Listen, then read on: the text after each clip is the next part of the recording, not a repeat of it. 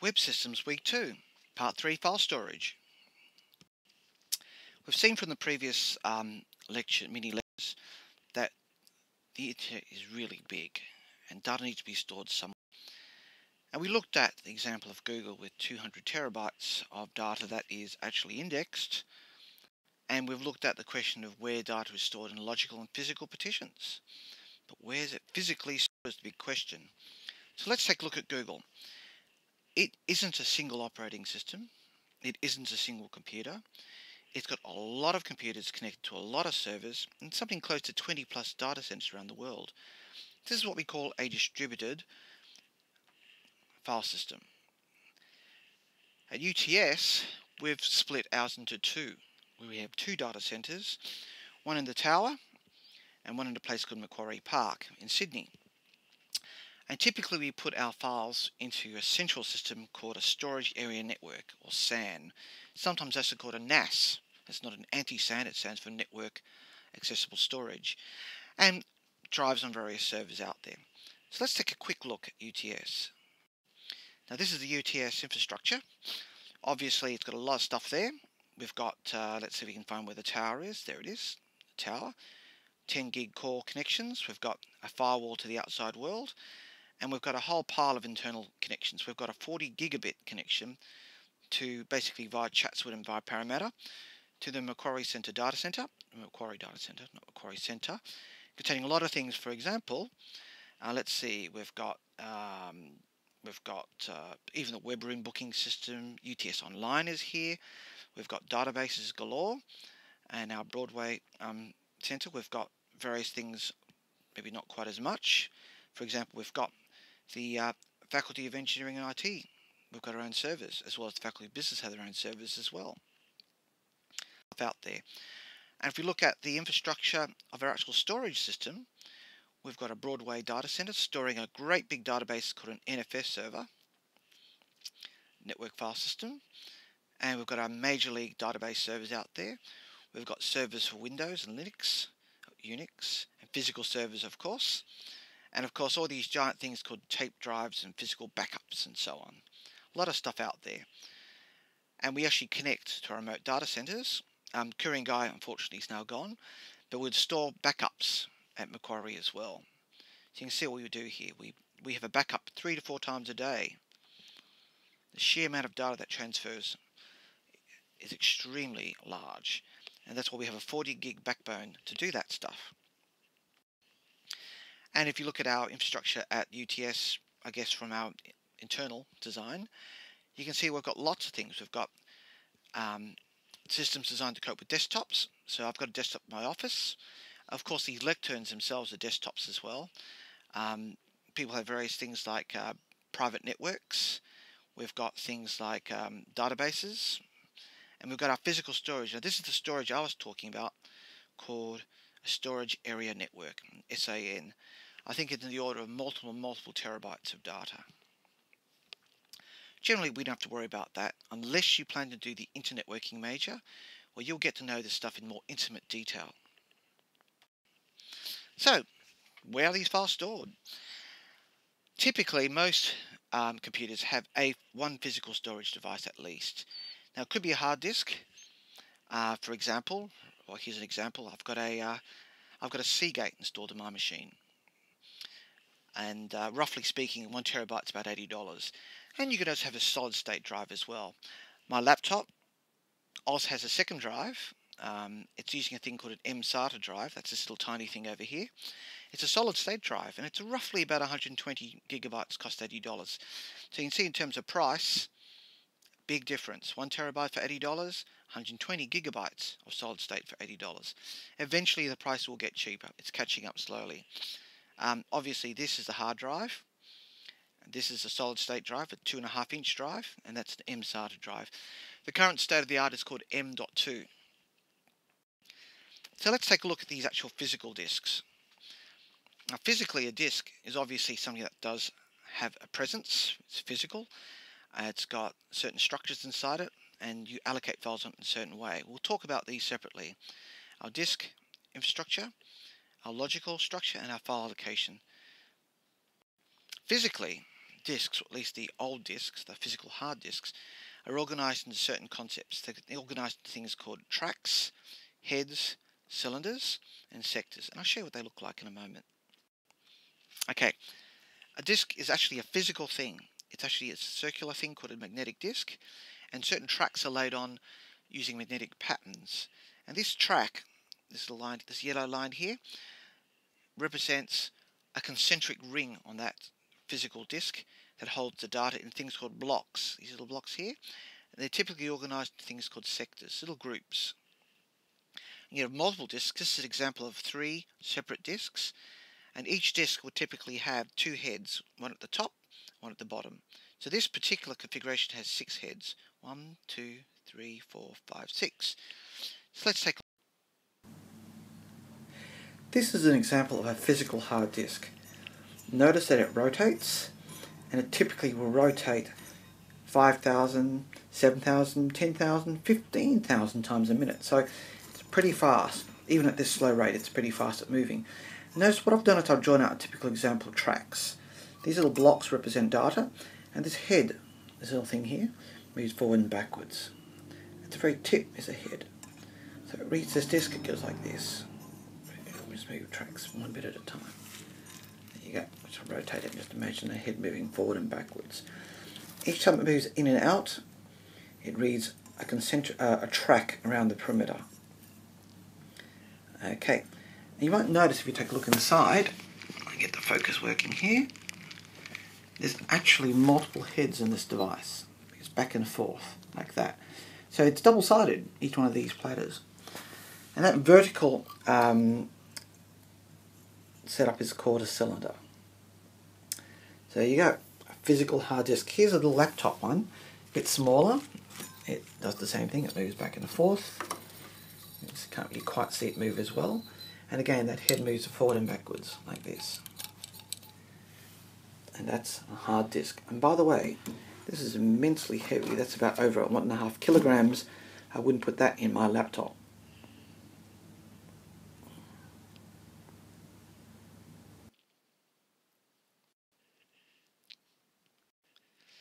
So as you've seen, this disk is a stack of magnetic platters. I described what they were, and cylinders and tracks and so on. The read-write operation is handled by those heads, and they're actually magnetic heads. They actually read and write magnetic patterns on the disk. And the key thing is that they move at what they call a constant angular velocity. In other words, the disk moves always at the same speed. The head moves in and out. It's slightly different with a DVD. A DVD, the actual speed of the disk changes depending on where the head is. So it's slightly slower in the inside, but slightly faster on the outside. So the speed of the actual turning of the DVDs are different. So just be careful. DVDs are not the same as hard disks. Of course, that's obsolete. Everything is eventually going to be replaced with what I believe is called solid-state hard disks. No moving parts, but the problem is, because of history, we still treat them like a hard disk. So as far as an operating system is concerned, they still have blocks, and they still worry about how things are accessed. There are new technologies to get around it. For example, PCIe, where we have direct access to solid state through the actual system's main bus. It's the main communication, so someone's directly attached to the CPU, really fast.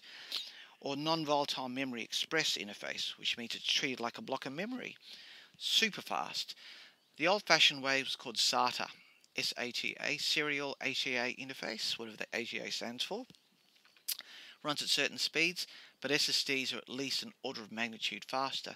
And the good news is, some of the latest developments, including 3D solid-state disks, means that we can actually make cheaper solid-state disks in the very near future. In fact, probably this year you'll find the prices are going to drop dramatically, and they already have.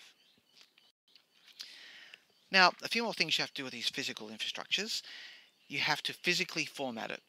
That means you have to set up these little blocks like you saw in that diagram. And this is done typically at a hardware level. Each device you've got, each hard disk or solid state disk, has a small microcontroller inside it. It's like a small little computer itself, which decides how the actual physical disk will be formatted. And then it translates that physical formatting to a logical formatting and connects to the computer via its interface.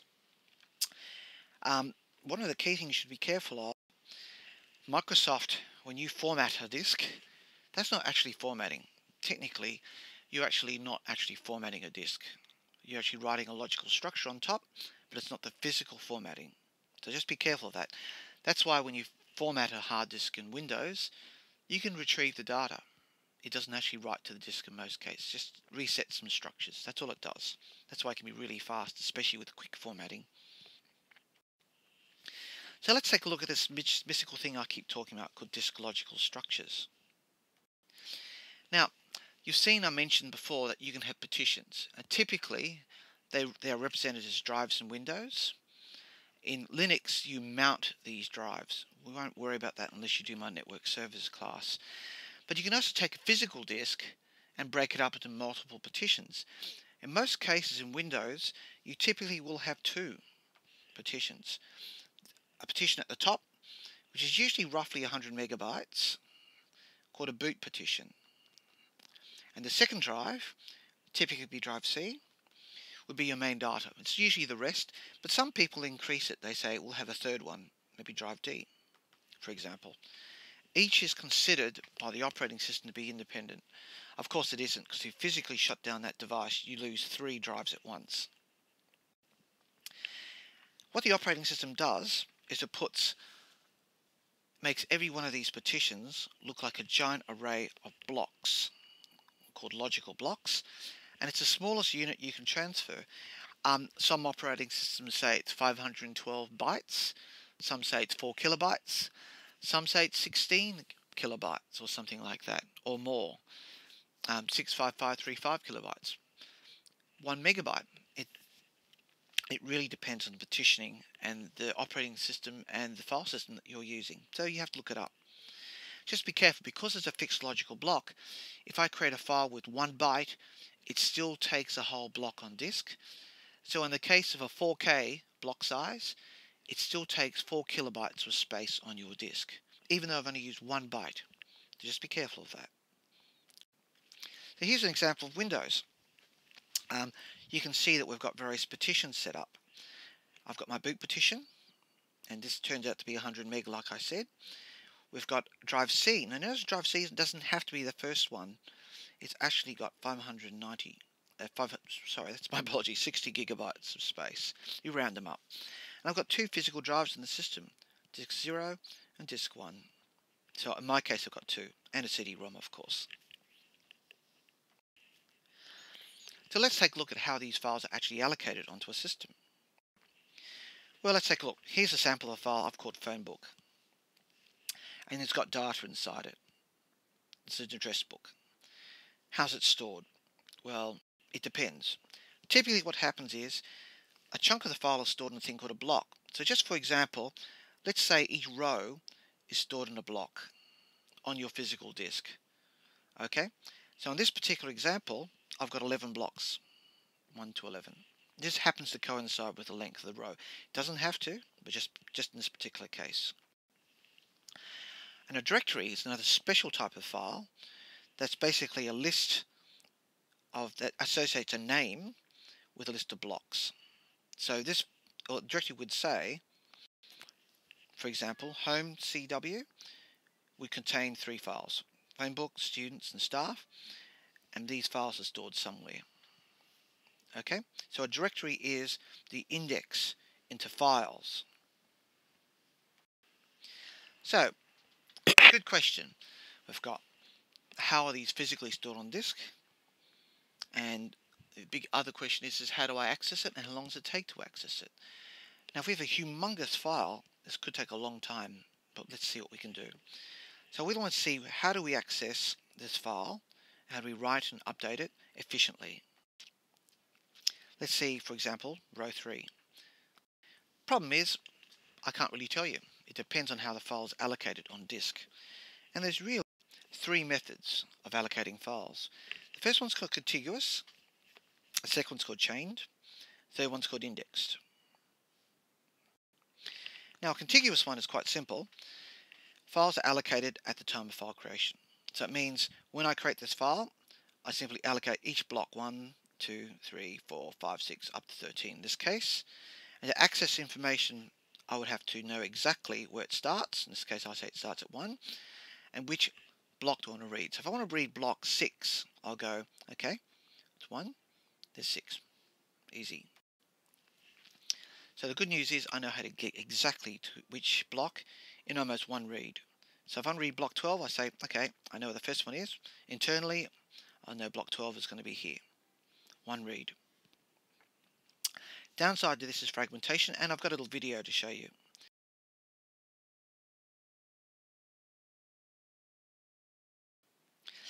The second type of allocation is called chained allocation. The idea is that the file is a list of blocks which don't have to be contiguous, they don't have to be next to each other, and they have pointers to the next block. And it's probably best to look at the animation to understand what it is. I'll just briefly talk to you about it though. Each block contains a pointer, and typically a pointer is simply a number, which is the next number of the next block. And the very last block contains a special indicator that says this is the last block. A directory would contain the pointer to the start of this file and the length of the file. So I'll just skip through this. You can see the video in that section. This linked animation is probably more descriptive. Take a look at that and see what it's like. The third type of allocation is called indexed, and this is quite good. It's a tree-based allocation system. There's a special block called an index block, which points to the next data block. And if the file's too big, the index block will point to other index blocks. So this is called a second, or it's called an indirect block that points to more. And you can see you can have this block can contain an index block as well, which points to more index blocks. So you can practically have an infinite storage size. It will depend on the operating system and the file system you've got, but it's a very, very expandable system. And again, best look at the video. The animation will show you good examples of how it works. In Unix in particular, everything is stored again as a tree or an indexed system. Each block is a special block called an inode. Fancy name for indexed node. And each file and directory is referenced by an inode. So the directory, file A would point to index 1, which points to this one. Block 2, file B points to block 2. And this inode block 2 would actually point to the data containing the files. So this example is interleaved. It's very efficient and very fast and very flexible. In Unix, it's quite good because these nodes are uniform regardless of the type of file system we've got.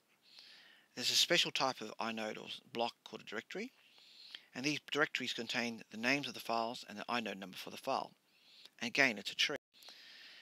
Inodes actually can store more than just the blocks. We actually store what we call metadata. It's the size, who owns it, what permissions, what timestamps. Important thing to note, the inode doesn't contain the name of the file. It's contained in the directory instead. Good news is you can run a thing called deduplication if you wish. You can actually have blocks that are common, can be shared by more than one file, for example. I did mention these things called indirect blocks. They're pointers to blocks. You can go up to 3 levels in typical Unix systems. Double indirect blocks. Here's an example of what an inode looks like. File data, and you've seen this through Linux Gym Chapter 3, which has permissions. That's actually stored in the file. And you have pointers to these different data blocks, and pointers to the blocks which contain more data about the extension blocks for this file. Here's an example of an extreme example of Unix. An inode pointing to data blocks, pointing to index blocks, pointing to double index blocks, pointing to triple index blocks. Hypothetically, files in Unix could often be up to 2 to 32 blocks, or even larger depending on the new versions. Good thing about inodes, I did mention before, you can have different file names pointing to the same inode, which means you have different names for the same file. In Linux and Unix, we call these links, L-I-N-K-S. So, conclusion.